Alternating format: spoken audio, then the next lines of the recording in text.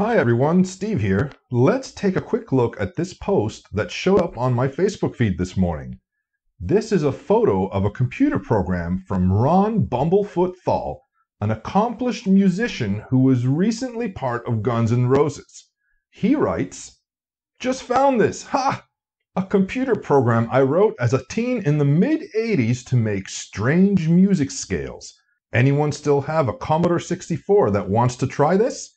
Well, I couldn't resist trying to decipher this, and I found it really fascinating that it is a handwritten copy of a computer program, not a program that was saved on disk or printed in a magazine for that matter. And when we look at this program, there's all sorts of notation shortcuts, including the ones that are common to the Commodore's basic language. For example, in the first 2 or 3 lines, we can see that the shortcut for poke is used, the P and shifted O. There is a heart and an E inside of a quotation, which is usually meant to clear the screen and probably change the color to white. I think that's what was intended there. The abbreviation for read is used, R-Shift-E. The abbreviation for next is used, N-Shift-E, and so on. It basically goes on through the whole program. And then later on, around line 35, we see that there are some parentheses to the right of the page, and what that means is that he's going to reduplicate that line, but assign it a different line number. So line 35 is copied later on as line 49, line 36 is copied as line 48, etc., all the way to line 41, which is copied as line 43. And we'll see what that does in a moment. There are also some syntax errors in this transcriptions, most notably the missing poke statements on line 12, and some missing colons near the bottom of the program on line 99, and the ones that follow. But let's not fault Bumblefoot here. After all, this was written over 30 years ago, and we don't know if he had a way to save computer programs on his Commodore 64. He probably just copied it from the screen because he didn't have a disk drive or cassette drive or a printer that could have printed it out. Anyhow, I've typed in this program, fixed the syntax errors, and I've saved it to my GitHub page in case anybody wants to explore it on their own. Link to that in the description. So without further ado, let's get this thing running on an emulator and see what happens. You can hear that an arpeggio was played. If I press a key on the keyboard, a similar arpeggio is played. Now listen carefully while I cycle through this a couple times.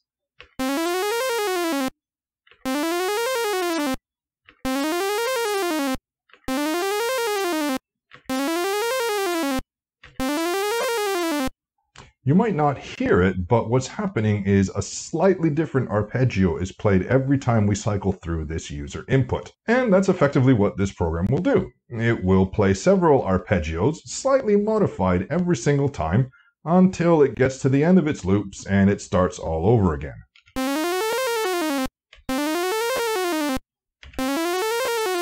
So let's take a look at the source code and see how this works. I had to learn some SID programming today to fully understand what's happening, and maybe I'll be able to convey that to you in a concise manner.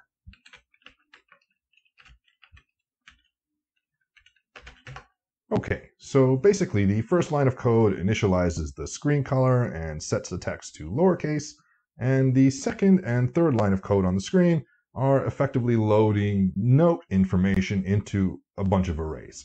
And the note information is stored on the last few lines of the program, which basically looks like that. Each note that this program plays on the SID chip is represented with 2 bytes. We start on line 1000, and the first note is represented by bytes with values 16 and 195. The second note is represented by the values 17 and 195, and so on all the way through to the end of line 1001, where we have the final note that's represented by bytes 33 and 135. There are 13 notes total and 26 bytes altogether. Line 1002 contains the 13 text labels that are presented on the screen each time one of the arpeggios is played. I don't know what these text labels represent, but presumably they mean something to Bumblefoot or musicians in general. Okay. So let's take a look at how the notes are actually played. So this is half of the arpeggio that's played, and as I noted earlier, the other half is basically the reverse of these statements. It continues from line 43 to lines 49 in the program. Now this might look a little crazy, especially when you see it written on a piece of paper, but there's a pattern that's followed through here, and the end result of that pattern is quite easy to understand. So let's start with the first line, and we'll see that the first thing we do is we write a value to a particular memory address, which I'll explain in a moment, and it's going to be the first byte of the first note that's played. And then we write a value to a second memory address, and that's going to be the second byte of the first note that's played. And then following some print statements on the screen and some formatting of some text, we print the value from those text labels that showed up in the last data statement. The value of S is initialized at the beginning of the program to the memory location of the SID chip, and it's address D400 if I remember correctly. So the first byte is written to D401 and the second byte is written to D400. And basically this continues for all the notes in this block of code. We're just modifying the notes ever so slightly depending on the loop indexes that are executing this code. And the loop indexes are basically the following. So as we execute that block of arpeggio code through these loops, the notes are ever so slightly changed. We either add a value of 0 to the note, which doesn't change it at all, or we add a value of 1 to it, which changes it just a little bit. Finally, there's a little block of code here that waits for user input before playing the next arpeggio. And there are also some subroutines that control the amount of time that a note is played before we go to the next note that has to be played. And that's basically it. Now you'll notice that there's a problem on line 100. And I wasn't able to resolve this because I really didn't know what was the intention.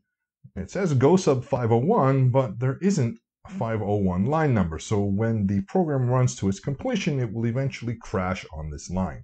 Line 25 is basically the first loop in the beginning of that stack of loops. So it will effectively have replayed the arpeggios after line 501 was executed. But unfortunately, we don't know what that was supposed to do. Now, one thing I'm interested in is hearing all the arpeggios that this program can produce, but I don't want to keep mashing the keys and listening to them one at a time. So what I'm going to do next is I'll modify this ever so slightly to remove the wait for the user input and also remove the delays that control the length of time a note is played. And then I'll run the program and we can see what happens. So to do that, we can remove line 51, which controls the wait for the user input. And then on lines 500 and 502, we can simply change that to return, which will effectively exit the subroutine right away without doing anything useful. And we'll do the same thing for 502. So let's run the program and see what happens now.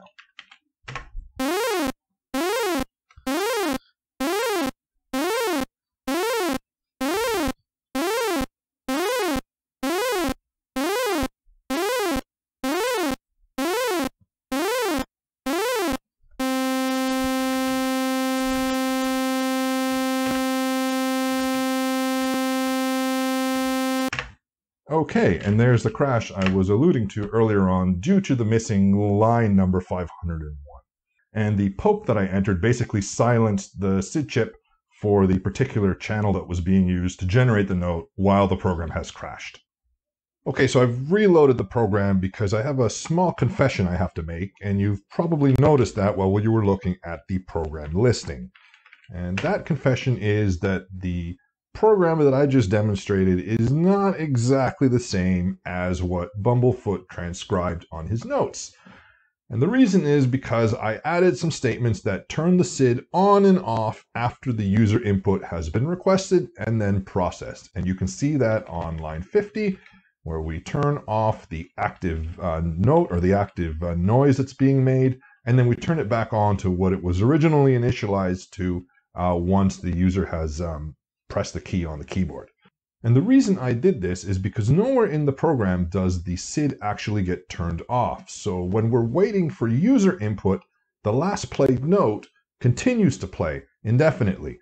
And when the program stops, the last play note continues to play indefinitely until you power cycle the machine or press stop restore and reset things that way. Now, I thought this might have happened because of a transcription error on my part, just like in the good old days of typing programs from Compute's Gazette. You enter 100 lines, something doesn't work as expected, and you have to go read 100 lines of printed notes to figure out where your problem is. But I don't think that's the case. That said, I'm at my limits of understanding how the SID gets programmed, and so I can't quite figure out why this is a problem. It could just have been a problem from the very beginning. I just don't know. So to quote Lucius Fox, a better mind is needed to solve this problem. And I'm going to cast out the bat signal and ask, Robin, if you're listening, perhaps you can help us fix the autopilot on the Batwing, or the audio resonance module, or something like that. Maybe you or the community can help us explain what's really happening here. And to give a demonstration of how this thing was supposed to work, let me remove the code that I've added earlier, and we'll see what happens. I'll take that away, and let's take this last one away.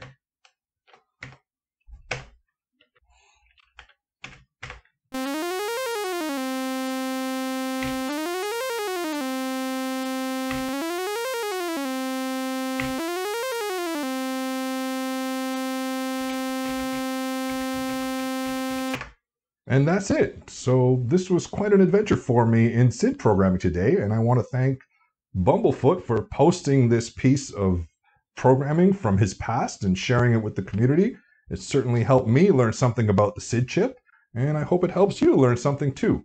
Thank you for watching. I hope you found this presentation informative, and I hope to see you back soon.